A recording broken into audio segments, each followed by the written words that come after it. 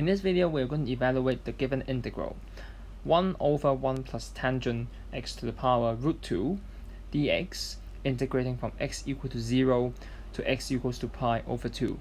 This is a problem from Putnam 1980.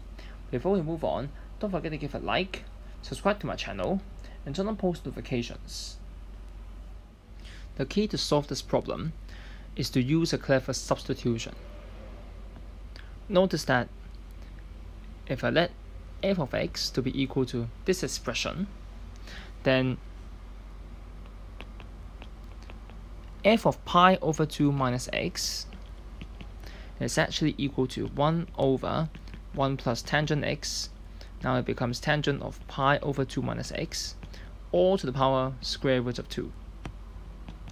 And in fact, tangent of pi over 2 minus x is exactly equal to 1 over tangent x, and the whole fraction is brought to power square root of 2. Now we can take common denominator within these two terms. After some simplification, you will see that it's equal to tangent x all to the power square root of 2 over 1 plus tangent x all to the power square root of 2. So this is very similar to our integrand, and there's one more thing is that's very interesting, is that these two functions, f of x and f of pi over 2 minus x, the two functions labeled in green, actually have sum equal to 1.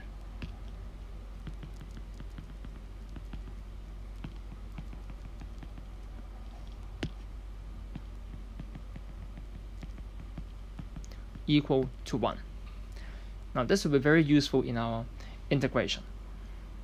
So if I were to integrate f of x dx from x equals 0 to pi over 2, then I can let u to be equal to pi over 2 minus x. So consequently, x is equal to pi over 2 minus u. It's just interchanging the locations of the variables x and u.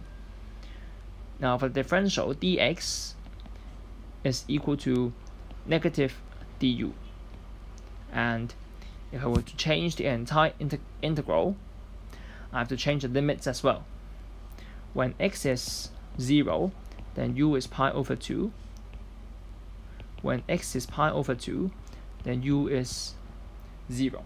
So in fact, I'm reversing the lower and upper limits. So this integral becomes integrating f of pi over 2 minus u du. Now a limit for the lower limit is actually u equals to pi over 2, while for the upper limit is u equals 0. Of course, I need to rewrite dx into minus du instead. It's not just du, but minus du. Now I'm going to make use of this minus sign to reverse the limits, so it makes more sense.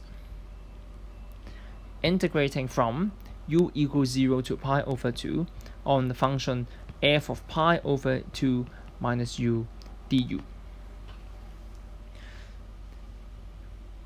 Now at this point, recall that we have established the sum f of x plus f of pi over 2 minus x is actually equal to 1. So f of pi over 2 minus u is in fact 1 minus f of u du. Now I can split this integral into just integrating 1 and subtracted by just integrating f of u.